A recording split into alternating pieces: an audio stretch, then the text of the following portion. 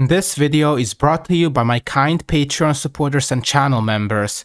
If you enjoy my content and seek to take your support a step further, you can freely join my Patreon or become a channel member, with several added benefits.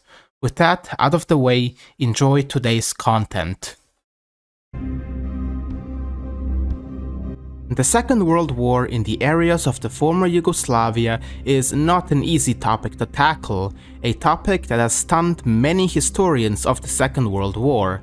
This is because this conflict is not as black and white as it may seem. You had collaborationist governments, then resistance movements, and then even movements which both collaborated and resisted, and also to take into account the many smaller movements and organizations with their own special goals. Overall, it was a hot mess. Everyone has probably heard of Tito's Partisans, the most successful resistance movement in Axis-occupied Europe.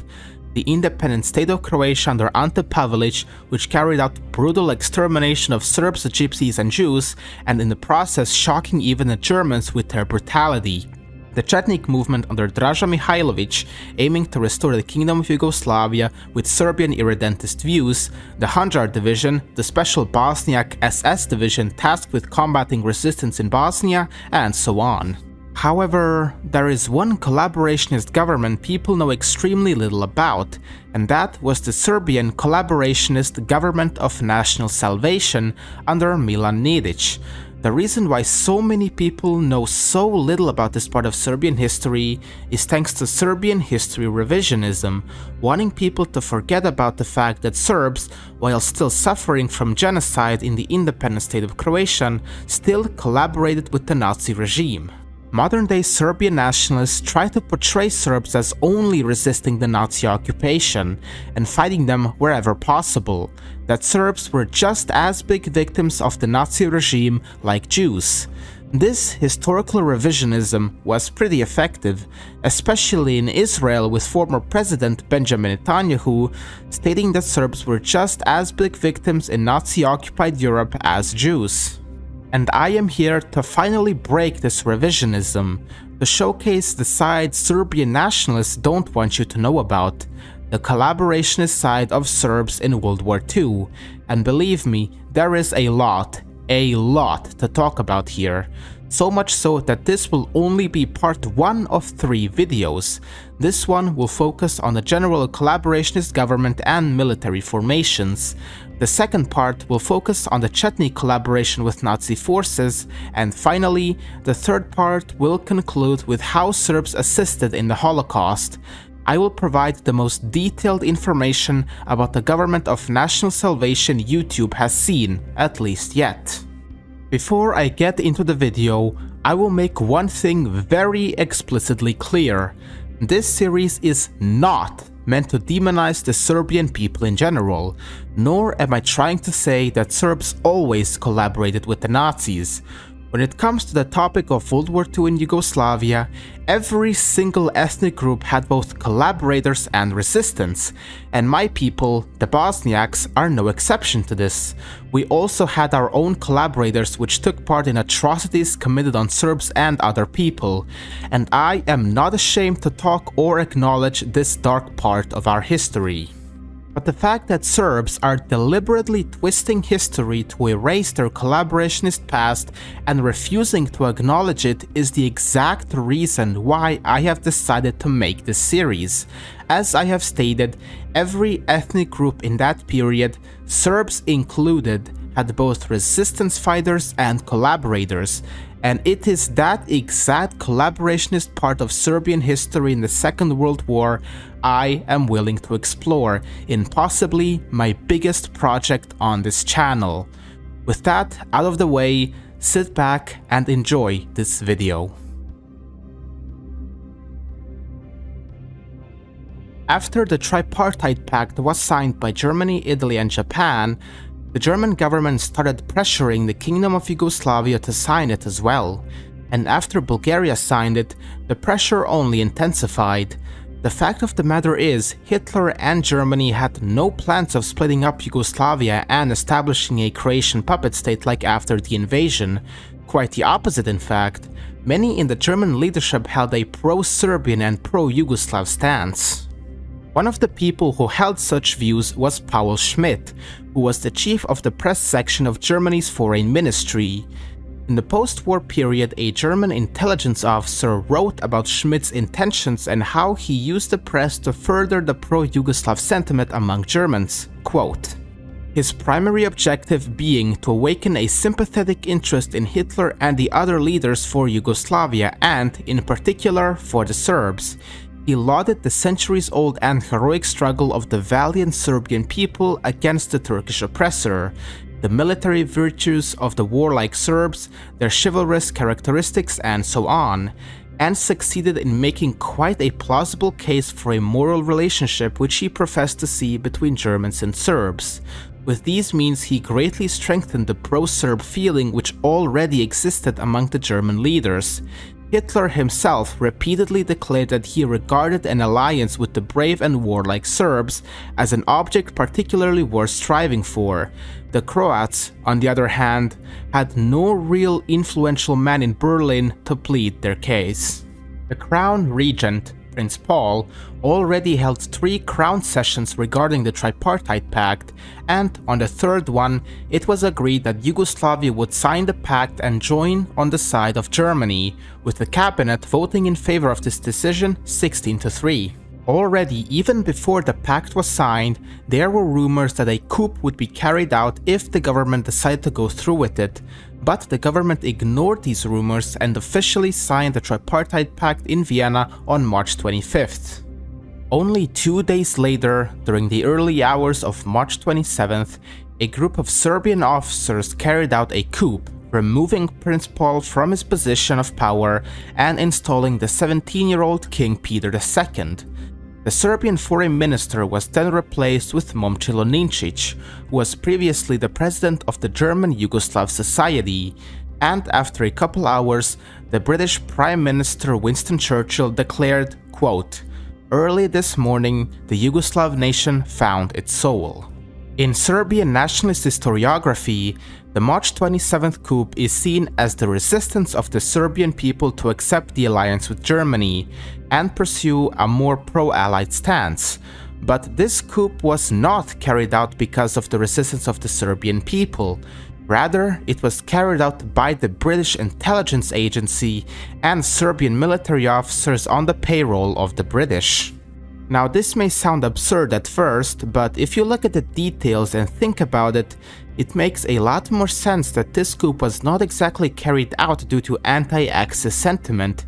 However, there is one thing both the British intelligence agency and the Serbian military officers had in common regarding Yugoslavia. Both sides wanted the removal of Prince Paul and his government. The British obviously wanted to remove him in order to stop Yugoslavia from falling into the hands of the Axis powers, but the motive of the officers was more regarding his policies rather than him having a positive view of the Axis. Dusan Simovic, one of the officers who would play a crucial role in the coup, already planned to overthrow Paul all the way back in 1938 when the Yugoslav government was negotiating a concordat with the Vatican. Another officer who played a crucial role in the coup, Borivoje Mirković, was also strongly opposed to Paul before the signing of the pact. Mirković and Simovic thought of Paul as too liberal, and after he made concessions to the Croats by establishing the Banovina of Croatia, their resentment towards him only increased. So it's extremely unlikely that their motives were driven by anti-Axis sentiment, but rather anti-Paul sentiment. What makes this even more plausible is the fact that in Mirkovic's quarters, he proudly displayed a photograph signed by none other than Hermann Göring. The British, on the other hand, were involved in the preparations of the coup all the way back in 1940. The British made contacts in the Yugoslav military and political circles through business contacts and diplomacy. The British intelligence agency provided funds to and bribed key leaders of the Serbian Agrarian Party and the Democratic Party, and months before the coup, the British had delivered a railroad car full of weapons and radio communication equipment to the Serbian Agrarian Party. The interesting thing is, after the new Mirković government was established, the new foreign minister, Momčilo Ninčić, met with the German ambassador and assured him that Yugoslavia was going to uphold the Tripartite Pact and not back out of it. Not only that, but the new government released all members and supporters of the pro-Axis and fascist Boer movement, previously imprisoned under Paul's government. Despite being reassured that Yugoslavia was gonna stay in the Tripartite Pact, Hitler had very little faith in the new government, even going as far as to brand them as communists. He then resolved to impose his very own brand of stability in the Balkans. The March 27th coup was never so clearly anti-Axis as it was anti-Pole and anti-Croatian. Despite revisionist attempts to portray pre-World War II Serbia as staunchly anti-fascist, Serbia indeed bred its own fascist movements and had a pro-Axis oriented view. As I mentioned previously, the Germans had no real plan what to do with Yugoslav territory before the invasion, so the German leadership came up with a plan during the 12-day invasion of the nation. The Germans initially considered putting Dragiša Cvetković, the Prime Minister of Yugoslavia before the coup, in charge of a new collaborationist government. Even though Cvetković pledged his allegiance to Hitler, in the end, it conflicted with Hitler's plan to divide Yugoslavia. Numerous Serbian pro-Nazi politicians, Dimitrije Ljotic, Milan Aćimović, Tanas Jedinić, just to name a few, held daily meetings in order to determine the composition of the new Serbian government and regularly kept the Germans informed on their conclusions. On August 13th, under the leadership of Velibor Jonić, over 500 Serbs, including some of the country's most prominent and influential figures, released a document titled Appeal to the Serbian Nation, which called on Serbs to be loyal to the Nazi regime and condemned the partisans.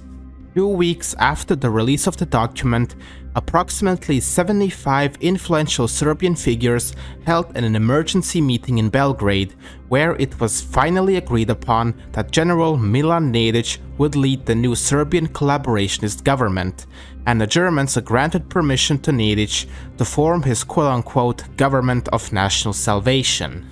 When discussing the government of national salvation, Serbian nationalists like to claim that this government didn't really have much autonomy and that the internal and external affairs were still managed by the German Reich, and the Serbian leadership didn't exactly have power. However, this claim directly contradicts Jovan Trisic, the then commander of the Serbian gendarmes. 2 days after the Nedic government was formed, he made an announcement defining the responsibilities and autonomy of the government. Quote, "Beginning with the day of activation of this government, German military forces will not interfere in any interior affair of Serbia, and therefore not in the work of the gendarmes either. Since the German military forces had undertaken, before the creation of the Serbian government, certain actions on the ground in order to prevent communist bands whose action has not been completed, it has been ordered that the German military forces stop their action against these bands as of September 3rd, 1941. The gendarmes shall act entirely autonomously, exclusively in the interests of the Serbian people, according to orders from the Serbian government." End quote. 2 days after this order went into effect, 9 new army detachments were established under the direct command of Nedic, and in November 1941, Nedic ordered the creation of a unified Serbian command structure, with the Germans arming the new Serbian army. And by this point, Nedic's position as the leader of the new Serbian state was solidified. The Serbian State Guard was established in March 1942 by Milan Nedic with the support of SS General August Meissner. The two of them met to discuss the creation of a new Serbian police force with around 15,000 to 16,000 members. The nucleus of the Serbian State Guard were the Serbian gendarmes, the direct continuation of the Royal Yugoslav gendarmes. Within 3 months, the State Guard totaled around 18,000 personnel, and this size was maintained throughout the war. The State Guard routinely executed captured partisans, often with the assistance of Chetniks. For example, when 6 partisans were hanged publicly in the Serbian towns of Valjevo, Uban, and Obrenovac, the Serbian chief of the Valjevo district issued the following report to Nedic's Ministry of Interior, quote, "Several thousand people as well as representatives of the German army attended the carrying out of the death sentence in all 3 places. The execution was carried out by our authorities, the Serbian State Guard and the Chetnik detachments." End quote. A good number of the personnel in the State Guard sympathized with the Chetnik movement, and the only thing that kept their morale up was the dream of the creation of a royalist Greater Serbia. The State Guard provided the Chetniks with intelligence and even logistical support. The Serbian Volunteer Corps was much smaller compared to the Serbian State Guard, at least in the beginning, but it was still highly effective. It was established by Dimitrije Ljotic, a pro-Nazi Serbian politician who took part in the talks regarding the new Serbian government.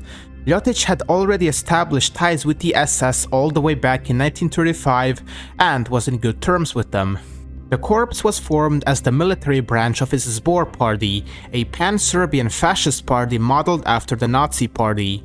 For many years, Ljotic's funding came from German industrial firms and intelligence services, and now he was ready to establish his long-awaited military branch.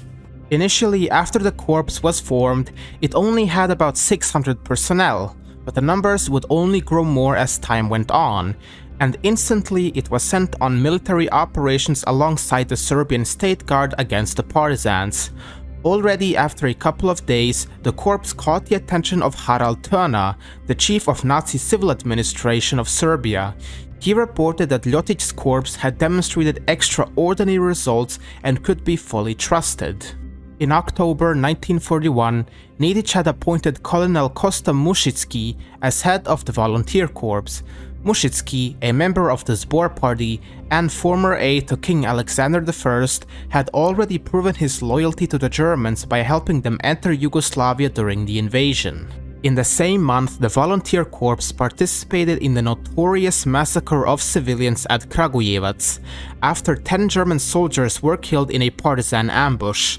German records indicate that over 2,300 civilians were executed at Kragujevac, with the volunteer corps being responsible for rounding up the civilians and giving them over to the Germans. By the end of 1942, the Serbian Volunteer Corps had over 20,000 personnel, and by that time, Milan Nedic had decreed that all officers of the Volunteer Corps would receive salaries according to the law, and Kosta Mušicki had been officially promoted to general. Ever since Nedic's government came into power, he repeatedly advocated the creation of a Greater Serbia in both his public speeches and private discussions with German officials. His plan for expansion was to annex all of Bosnia and Herzegovina, all of Macedonia, all of Montenegro, all of Dalmatia, parts of Eastern Slavonia and Albania. In 1943, Nedic and his ministers sent a memorandum titled Explanation of the Necessity of Organizing the Serbian People as a National Community. The memorandum claimed that the Serbian peasants had the greatest role in the history of the Serbian state. Part of the memorandum read, quote, "As opposed to the Jewish anarcho-materialist mentality, the Serbs, as well as all other Aryan peoples, are characterized by a natural racial instinct to consider family, nation and the state as the highest spiritual and material values. The constructiveness of Serbian National Socialism is based on the blood connections of the family, the peasant cooperative and the clan." End quote. In this memorandum, Nedic makes it clear that he seeks a pure National Socialist Serbia, which would be organized into a peasant state. Nedic would always praise Serbian peasants as the quote-unquote untouched Serbian race that has no mixed foreign blood. In September 1943, Nedic finally got his long-awaited personal audience in Berlin with Adolf Hitler. He planned on discussing with him the idea of his Greater Serbian state, which would be under Hitler's protection. Joseph Goebbels had written a note about Nedic's audience with Hitler in his journal, and he wrote, quote, "The Serbian Prime Minister, Nedic, had paid a visit to the Führer. He acted very obediently and loyally during his visit. The Führer believes he can make good use of him in re-establishing order in Serbia." End quote. In December 1943, Hitler had actually considered Nedic's idea for a Greater Serbia, more specifically, the establishment of a Greater Serbian Federation. But due to Germany's deteriorating military situation by 1944, the Germans had much bigger issues than dealing with the Balkan states. But Nedic was reassured that his idea was to be considered after the war. Already near the end of 1944, Milan Nedic knew that it was only a matter of time until the Soviet Union breached into Serbia together with the Partisans. He already started working towards evacuating his government and officers to the German Reich. Soon the government got the information that German forces would evacuate from Serbia, and at this point, Serbian collaborators had three options: flee to Germany, submit and join Tito's partisans, or just pretend they never collaborated at all. But the vast majority of soldiers and politicians chose to flee to Germany in order to establish a government in exile. That night, Milorad Nedeljković, Nedic's Minister of Economy, wrote a letter to the ministry's office, and it read, quote, "From this moment, martial law has been imposed in Belgrade. The Serbian government will move to Germany in order to take care of its political and national duty there. I inform you and all of the officials that everyone who wants to be evacuated should report at the presidency of the government. Train after train will go non-stop. Belgrade has been encircled, and in a few days, fighting will start from all directions. When Belgrade is occupied by communists and Tito's partisans, all educated people and the economic elite of the Serbian nation will surely be butchered. They must be saved, and that is our task now." End quote. Milan Nedic managed to flee to Austria, where he was eventually captured by the British soldiers. After the war had been won, the British forces handed Nedic over to the partisans in January 1946. Nedic would be then incarcerated in Belgrade on the charges of treason. Knowing his eventual fate, in February 1946, Milan Nedic committed suicide by jumping through his prison window, falling to the ground and meeting his deserved end. In the words of Petar Bajica, who served as an officer of the Serbian State Guard and later wrote a book on Milan Nedic, stated, quote, "Milan Nedic collaborated with the occupier. The Serbian State Guard collaborated, the Serbian Volunteer Corps collaborated, the Chetniks, with a few exceptions, collaborated. I, myself, collaborated too. Not one of us did it for the sake of himself, but for the sake of the Serbian people." The government of national salvation is truly an interesting topic to look into, especially for those who are interested in the history of the Balkans. As I mentioned previously, there is not much information on the state on YouTube, let alone in English, so I have decided to present it for the entire world to see and to share my knowledge on this subject. With that, I am ending the first part of Serbia's secret war. Join me next month, where I will be exploring the collaborationist past of the Chetnik movement and attempting to explain their complicated alliances. The Chetniks are perhaps one of, if not the, most well-known Balkan nationalist movement in history. Famous for their operations during the Second World War and the Yugoslav wars, but it was their brutality towards the non-Serbian population which really made them known across the world. But despite this quote-unquote fame, few people really know that much about them, other than that they were just a Serbian nationalist movement. One thing Serbian nationalists and neo-Chetniks really love to repeat is that the Chetnik forces during the Second World War were a resistance movement against the Axis powers, fighting for the liberation of Serbia and Serbs from the German Reich. However, there is a lot more to the Chetniks than just that. While sure, indeed, they did have clashes against the Germans, other times they also collaborated with them. Keep in mind that the Chetnik movement was not a fully centralized movement. Almost every Chetnik unit acted independently, with their own various alignments. Some supported the Allied powers, while others fought alongside the Germans, and even among Serbian nationalists this is an accepted fact. In this video, I will be focusing more on the Axis-aligned side of the Chetnik movement, more specifically 3 famous Chetnik commanders and their units, Pavle Đurišić, Father Momčilo Đujić, and finally the elephant in the room, Draža Mihailović, the widely accepted leader of the Chetniks. When it comes to Draža in particular, Serbian nationalists and neo-Chetniks love to claim that he was entirely against Germany and always fought against them, a legacy that is associated with him to this very day. And today, I will focus on breaking that legacy of Mihailović as this great anti-German crusader in the war. Alongside talking about these 3 Chetnik commanders, I will also give my personal opinion when it comes to the alignment of the Chetnik movement in general, and attempt to explain their complicated alliances, and what their true goal really was. Before the invasion of Yugoslavia, Pavle Đurišić was a regular Serbian army officer in the Royal Yugoslavian Army. After Yugoslavia was invaded and carved up, Đurišić became a Chetnik commander in Montenegro, and at first his main purpose was to resist the Italian occupation. A few months after the occupation, the Partisans and Chetniks staged a large-scale revolt against the Italians, an event also known as the 13th of July Uprising. In this battle, both Partisans and Chetniks worked together to drive the Italian occupiers out of Montenegro. But in the end, the Italians managed to suppress the revolt and continue their activity in the region.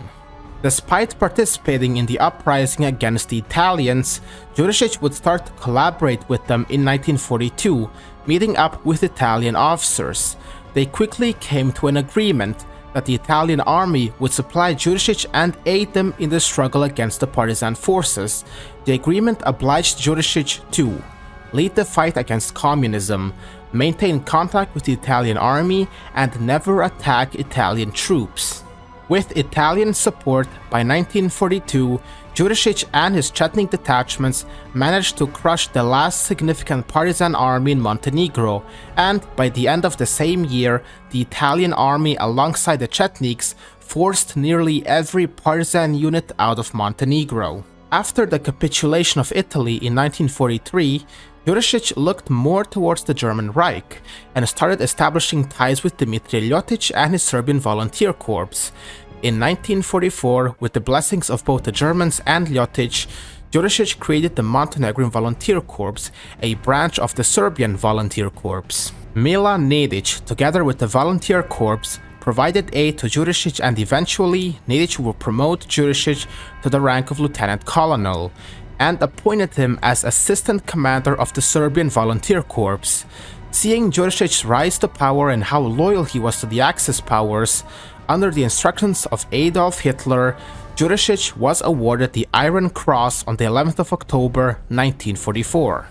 In 1945, while Đurišić was retreating with his soldiers through the independent state of Croatia, he was ambushed by Croatian soldiers, who captured him along with a few of his men.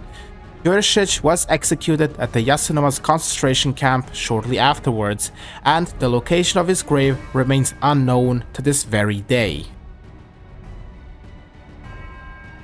Roughly 3/4 of Yugoslavia's Serbian Orthodox priests supported the Chetniks throughout the war. One prominent Orthodox clergyman and Chetnik leader was Father Momčilo Đujić, a self-proclaimed Chetnik warlord who operated in northern Dalmatia and western Bosnia, with his Chetniks murdering and mutilating Croatian civilians, terrorizing many Croatian villages. Unlike Đurišić, Đujić instantly started cooperating with the Italians, as he negotiated an official non-aggression pact with them shortly after the occupation. He established a consistent record of cooperation with the Italian authorities in anti-partisan raids. However, as one Italian assessment in 1943 stated, the Italians saw him and his followers as only good for little more than plunder.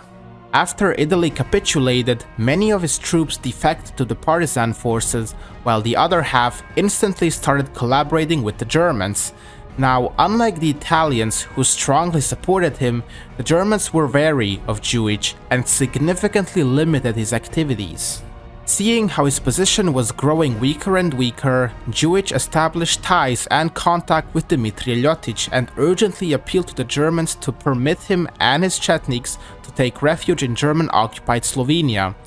At the request of Ljotic, the Germans and the Croatians assisted him in his escape and approved it. There are quite a few records of Jujic's activities in 1944, which provide close insight into the nature of Chetnik collaboration with the Germans. The most prominent example was when partisan forces were attacking the Croatian town of Knin. While the Croatian and Germans numbered around 15,000 soldiers, the Chetniks numbered up to 4,500, and together with the Germans and Croats, the Chetniks defended the city against the partisans. After 6 days of fighting, Jujic was wounded, and on the 1st of December, he sent an emissary to the general of the German 264th Division stationed in Knin with the following message, quote, "The Chetnik command with all of its armed forces has collaborated sincerely and loyally with the German army in these areas from September last year. Our common interests demanded this. The command requests that the village of Pajene be the base for supplying our units until a further common agreement is reached." End quote. In the aftermath, the partisans were victorious, and Jujic with his Chetniks continued to retreat towards Slovenia. Jujic managed to flee to the United States, and despite being found guilty as a war criminal in 1947, he was never handed over by the United States, and he continued to live his life in the USA until his eventual death in 1999.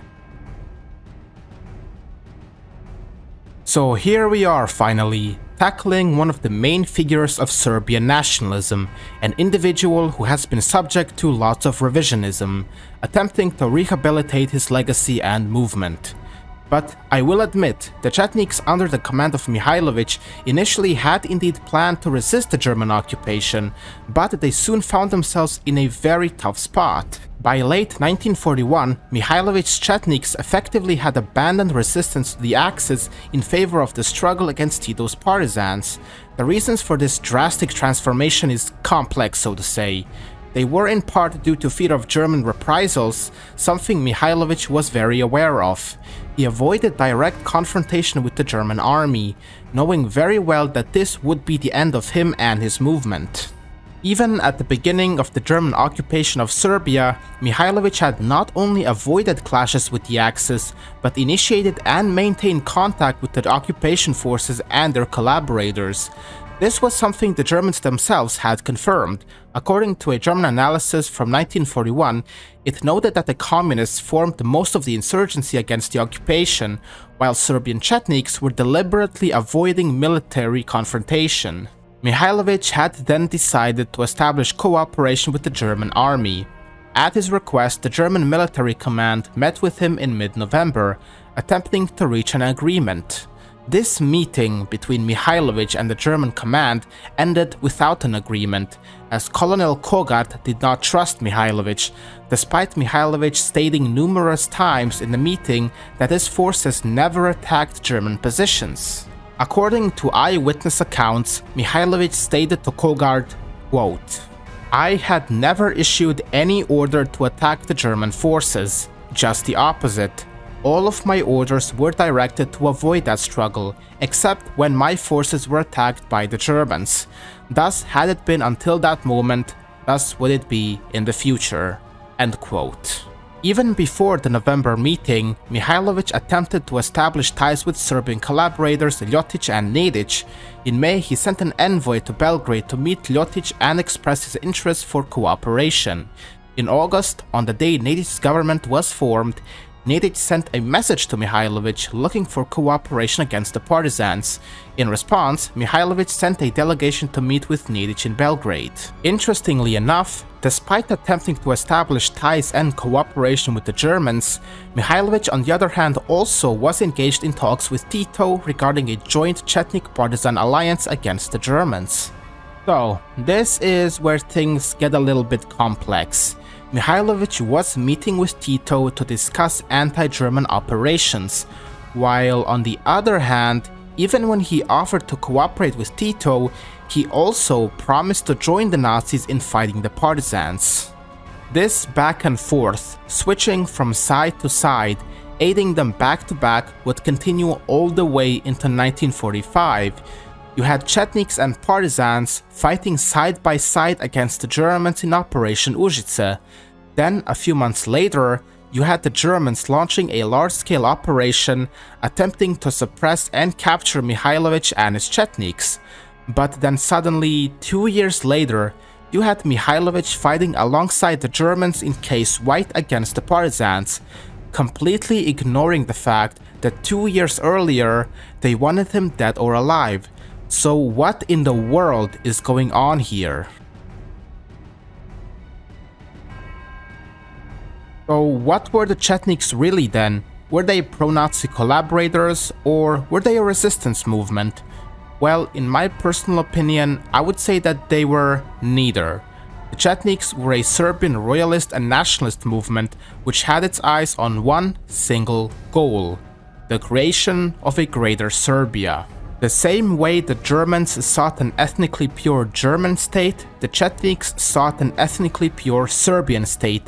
They contributed to this by executing a policy of genocide against the non-Serbian population, primarily Croats and Bosniaks. The Chetnik ideology was elaborated in the memorandum titled Homogeneous Serbia by Stevan Moljevic. The Chetniks would use Moljevic's work as their unofficial manifesto, and if we take a look at the document, we find this interesting passage, quote, "The primary and essential duty of Serbs today is to create and organize a homogeneous Serbia, which must encompass the entire ethnic territory where Serbs live.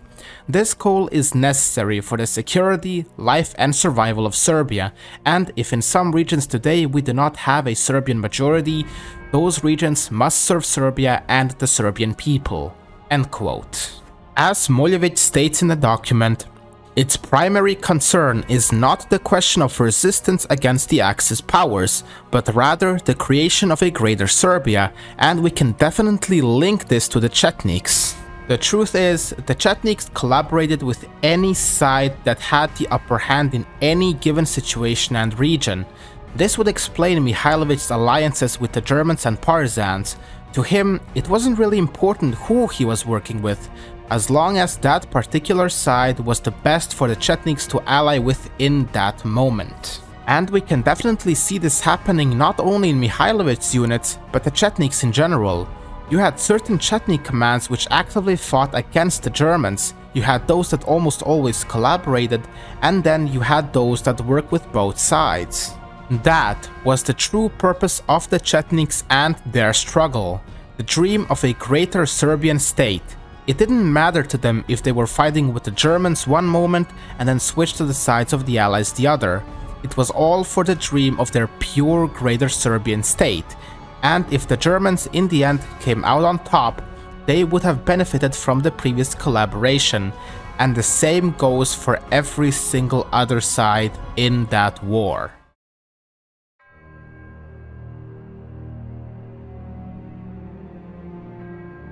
Shortly after the Kingdom of Yugoslavia was occupied and divided by the Axis powers, a swift move to wipe out the Jewish population of Yugoslavia was carried out with the SS and with the help of collaboration governments. Most people are aware of the extermination of Jews in the independent state of Croatia, most notably the Jasenovac concentration camp, where tens of thousands of Jews, Gypsies, Serbs and Communists perished. The same kind of fate awaited the Jews within Nedic's regime in Serbia. However, it has always been propagated that it was the Germans who carried out the genocide within Serbia, that the Serbs always tried to help the Jews, and how Jews and Serbs have a special bond of friendship because both went through the same thing during the Second World War. You would hear these stories frequently among Serbian nationalists when discussing the war. But if we examine the history of Serbian-Jewish relations, we will get to see a more sinister and dark picture. Serbian anti-Semitism goes way back to the early 19th century, to the first Serbian uprising. Ever since then, there were Jewish pogroms and them being expelled from certain Serbian cities and areas. But since this video will focus on the Holocaust, I will not discuss that topic right now. This video aims to break the myth of this eternal Serbian-Jewish friendship born after the Second World War, and will showcase how the Serbian state, as well as the Serbian people, participated in the final solution alongside the Germans to exterminate the Jews once and for all from the territory of Serbia. It is indisputable that the executioners of the majority of Serbia's Jews were German army personnel and the regular police. However, the role of the Serbs as active collaborators in the destruction of the Jews has remained underexplored in the Holocaust literature. As I mentioned, the widely held belief is that the Serbian people helped the Jews in any way they could during the occupation. This was certainly true for some, yet a large segment of Serbian society willingly and enthusiastically joined in on the destruction of the Jews and profited immensely from their demise. I will be showcasing the many sides of this Serbian society and what their role was in the final solution, from the press to the Serbian Orthodox Church, exposing their true colors when it comes to the treatment of Jews, as the final chapter in this series. Shortly after Yugoslavia was occupied by the Axis powers, numerous Serbian collaborationist newspapers started printing articles aimed at furthering the hatred towards Jews, and the vast majority of the editors-in-chief of the newspapers engaged in fascist activities long before the Germans entered Belgrade, and another half of the press was controlled and funded by Dimitrije Ljotic and his Boer party. Although these writings echoed the spirit of National Socialism, the writers working for these newspapers were entirely Serbian, and there was no direct German influence in the press, and the themes were entirely Serbian, not German. Two of these newspapers, Naša Borba and Obnova, proclaimed that Jews were the ancient enemies of the Serbian people, and that the Serbs should not wait for the Germans, but rather already begin with the extermination themselves. One article in Naša Borba was titled "The Struggle for Racial Purity," and one part states, quote, "Never again shall Jews be physicians, pharmacists, lawyers, and judges in Serbia." End quote.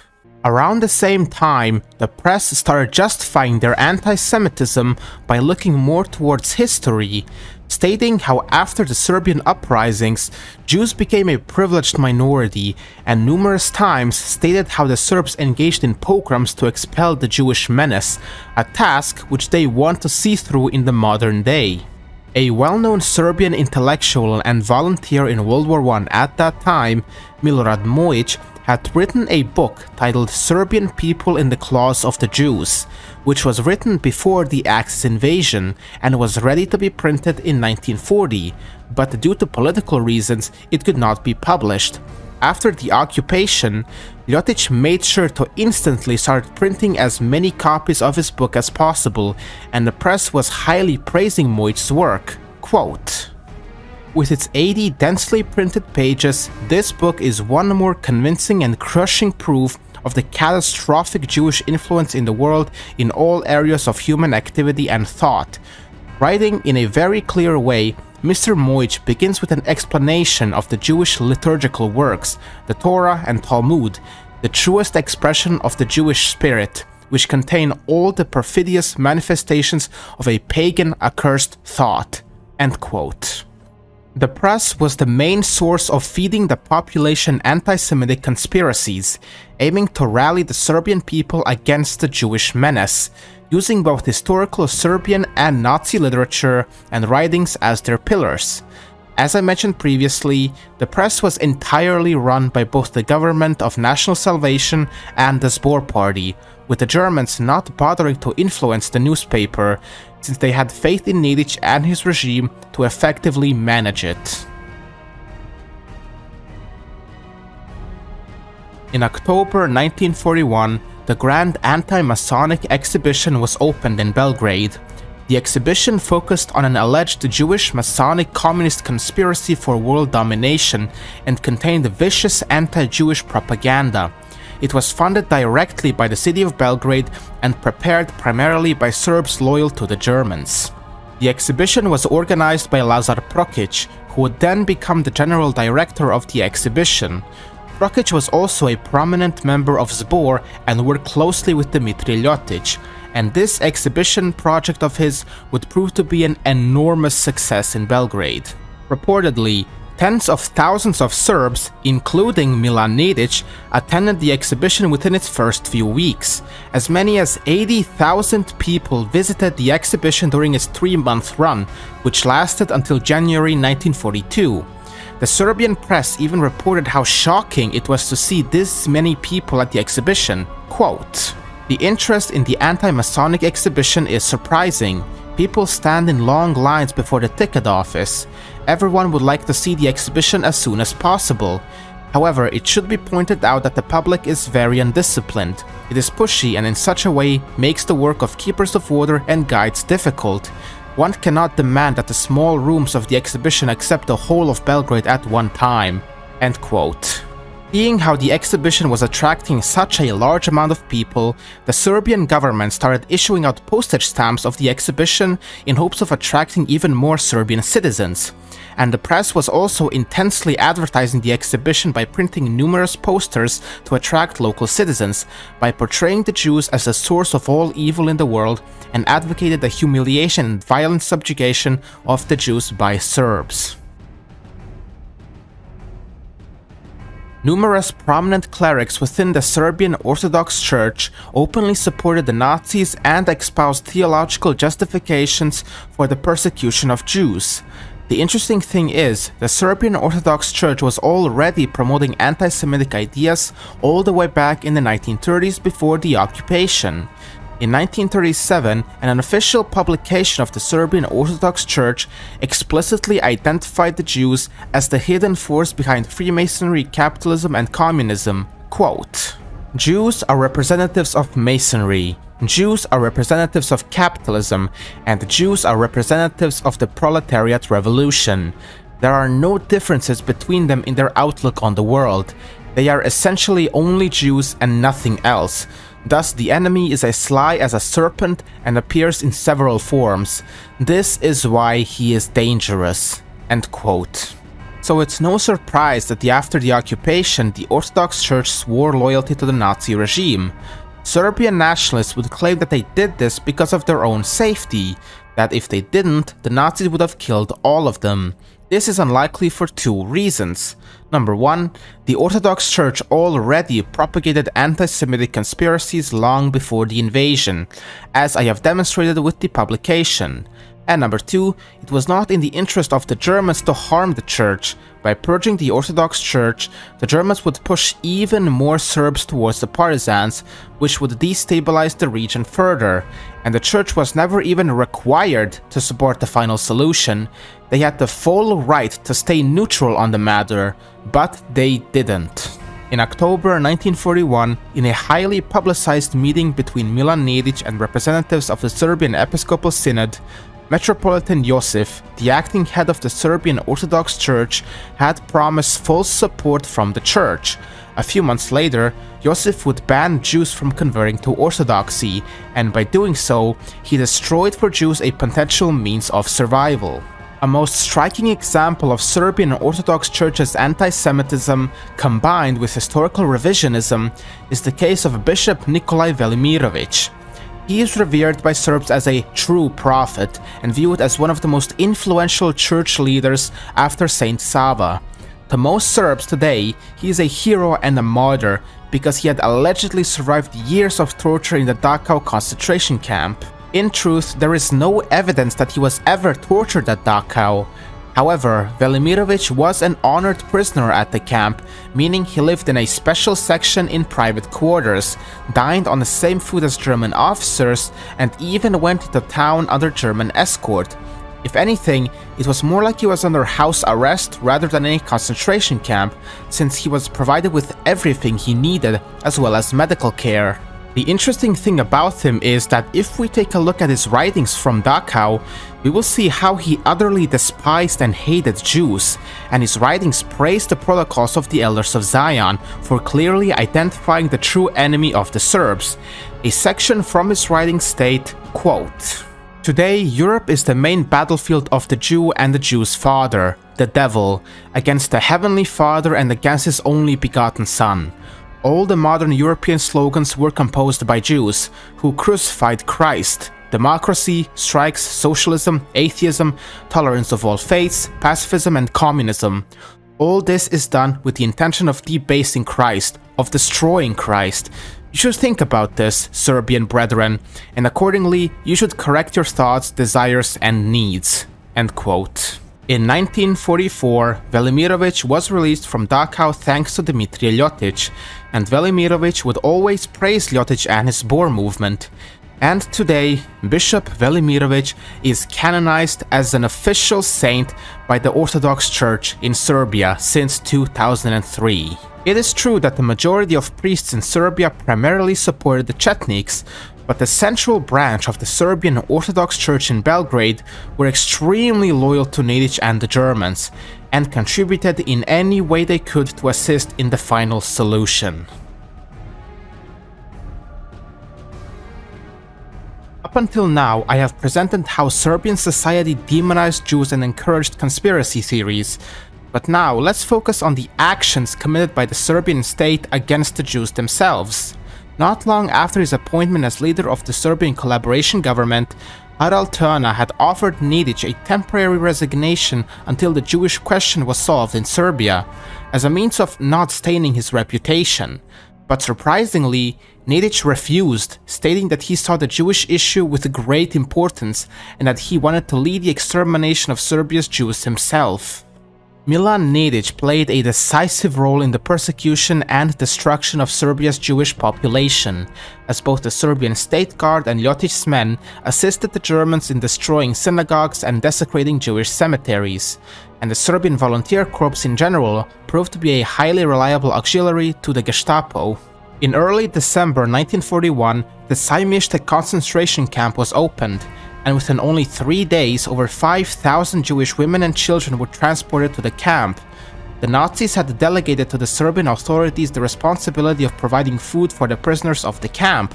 With this arrangement, the Germans determined the kind and quantity of food to be provided, and Belgrade's Department of Social Welfare was responsible for the purchase and delivery of the food. The Serbian authorities, however, routinely provided less food than the Germans specified on purpose. Starvation in the camp was so rampant that the Jewish inmates appealed repeatedly to the Serbian authorities to just deliver the amount of food the Nazis themselves approved. But the city of Belgrade rejected their appeal and continued to provide the inmates less food than the Germans originally stated. Not long after, the final solution was executed at Sajmište, with mobile gassing vans arriving from Germany, and almost every day Jewish prisoners were loaded into the vans, being told that they were just getting resettled. Although the victims inside Sajmište had no idea what fate awaited them, outside the camp, the gassing van could hardly have been a secret to either the Serbian police or the citizens of Belgrade, as the pounding on the van's door and the muffled cries of the dying victims were daily heard issuing from this strange vehicle. Over 7,000 Jews perished in the Sajmište concentration camp, and local Serbian businesses profited from their deaths, because they would commonly buy their clothing for a cheap price and sell them to their customers. This was further expanded on nationwide, as the Gestapo made contractual agreements with numerous Serbian businesses to sell the clothes of the dead inmates. And so, in mid-1942, Harald Trna had proudly announced that Serbia was completely Jew-free, and with it Serbia became the first state in Europe to be declared so. In 1 year alone, 15,000 Jews were slaughtered in native Serbia, which was over 95% of the total Serbian Jewish population. The hundreds of Jews which did survive mainly hid out in rural parts of Serbia, but even after Serbia was declared to be Jew-free, the Serbian Volunteer Corps continued to hunt down Jews in rural areas, and they would always gain reward money for every Jew they captured. Between 1942 to 1944, it is estimated that the Serbian Volunteer Corps had killed over 455 Jews in the rural areas of Serbia. Following the virtual extermination of Serbia's Jewish population, Nedic's government attempted to claim all Jewish property for the Serbian state, and according to German estimates, the government confiscated over 1 billion dinars, which was used to further fund the state guard and the Serbian nation. Like many things today regarding two peoples, many modern ideas of brotherhood and friendship through struggle or suffering came during the time of the Second World War, and its far-reaching, seemingly never-ending influences and consequences. One such idea, which truly only is a bland surface-level idea, is the myth of Jewish and Serbian brotherhood through blood in the Second World War, professed by both sides vying for political legitimacy or distancing from certain parts of their history. The latter more so than the former can be applied to the Serbian nation and their general national rhetoric when it comes to the Jews. However, not to their people, because I feel the Serbian people themselves, even today, very rarely, if at all, feel connected to the Jews and see them neutrally. However, the Serbian nation and their government is the opposite. They continually profess brotherhood with the Jews in political atmosphere, be it on summits, in front of EU representatives or on social media, and the center point of that argument of brotherhood or friendship comes from the period of the Second World War, and more specifically the quote-unquote innocence of Serbian involvement in the Holocaust, and of the destruction of Croatia's Jews, in a genocide that also affected over 700,000 Serbs in Bosnia and Croatia. While National Socialism is generally an ideology which is the black sheep of politics and association with it is generally social suicide, the Serbian tenacity in which that political reputation is squeezed is near unprecedented. Serbs, having used their revisionism, gated themselves away from Nazism and their past in World War II, and in that self-made innocence of collaboration, they have made themselves eligible to constantly refer to any and all political opponents, especially neighboring Balkan nations, as Nazis, Croats, Bosniaks, Albanians namely, and pointing towards things like the Albanian SS Skanderberg, the Bosnian SS Handzar, and the Ustashas movement and so on.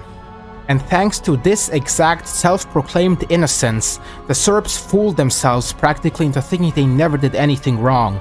By using the genocide of Serbs in the independent state of Croatia, they fabricated the eternal myth of Serbian innocence, that the Nazis wanted to exterminate all Serbs, and that the Serbs were the most innocent people in the war.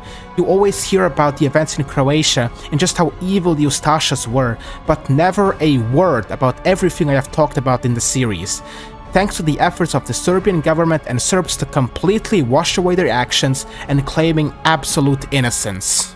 As I have stated in the beginning of the series, it is not my intention to label Serbs as always having worked together with the Nazis, but rather expose their revisionism to completely disregard their collaborationist past, saying that it never happened or just saying that they had to in order to not get killed, while at the same time labeling Croats, Albanians and Bosniaks as active collaborators, pretending that they never did anything during that time.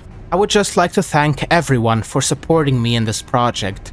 Serbia's Secret War is as of now my biggest project on the channel, and the most intensely researched one as well.